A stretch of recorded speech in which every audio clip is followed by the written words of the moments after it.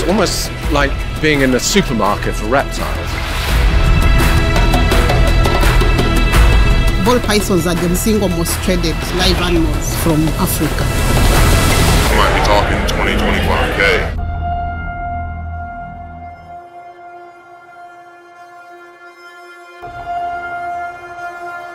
They don't produce any voice of pain, even if they suffer mentally.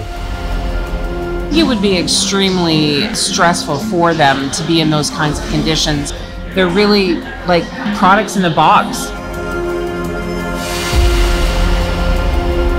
Normal population of people know almost nothing about the snakes. Ty první původní, co mám, tak jsou z importu vlastně na Afrika.